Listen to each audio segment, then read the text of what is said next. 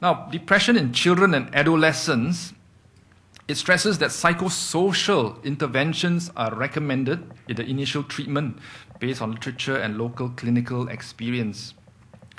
Psychosocial interventions and medications have been shown to be useful, and psychosocial interventions include supervision, monitoring by the doctor, engaging in support networks, VWOs like POSH, Silver Ribbon, and other VWOs as mentioned, working with the schools, and the use of psychological treatments, of which CBT and interpersonal therapy are recommended. So medication should not be the only treatment modality for children and adolescents.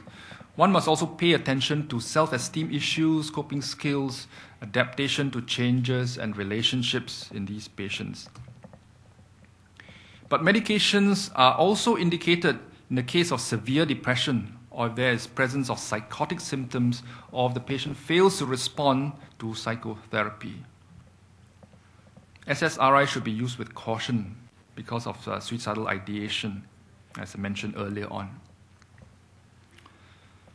And of the SSRIs, only fluoxetine has been approved by the US and UK regulatory bodies.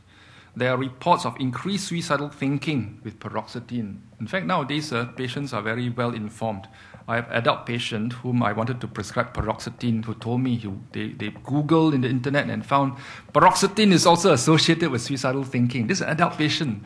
And they asked me about it, and they said, I don't want to take paroxetine, can you give me something else?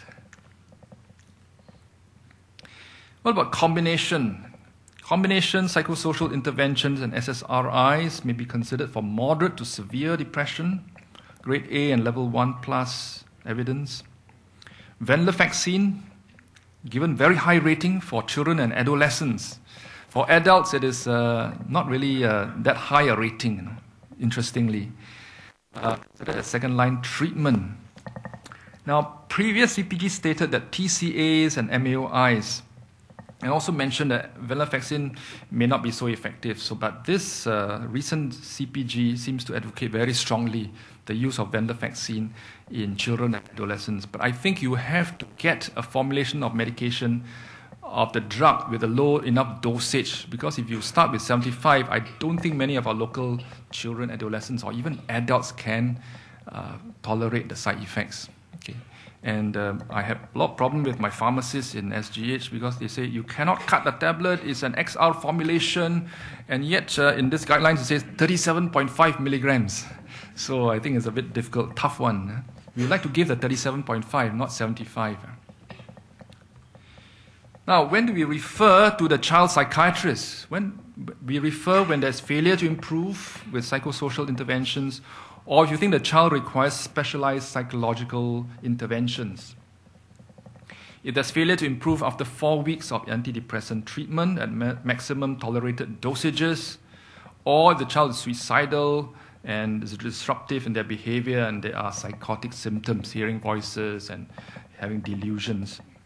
So this is under GPP, good practice point. I may or may not talk about this one because my next speaker will talk to you about depression in pregnancy and perinatal psychiatry, so I maybe leave it to Dr. Helen Chen, okay? These 2 slides, 3 slides, but it's in your CPG anyway, depression in pregnancy. This CPG talks about scales for children and adolescents, rating scales, CESD, CDI, I've not seen these myself, but some of these were actually written by our local people, formulated by our local, I'm not sure which one is it, ACDS or which one is it. But you see the PHQ makes an appearance here, the PHQ 9 for adults, and PHQ 2 has also appeared here for children. Okay, our child psychiatrists have formulated one of these scales here, Professor Daniel Fang and his colleagues. For the adults, there are screening tools, Hamilton scale, HAM-D, HADS, HADS, Madras, the BEC, and the PHQ-9. These are screening tools that tell you how severe the depression is. Of these tools, number 1 and number 3 are observer rated. That means they are clinician rated. The rest are self-rated. You can get a patient to fill these in themselves. These scales are validated for use in Singapore. There's a Chinese version of the hats as well. CGI, the Clinical Global Impression Rating Scale, is very useful for monitoring improvement with treatment.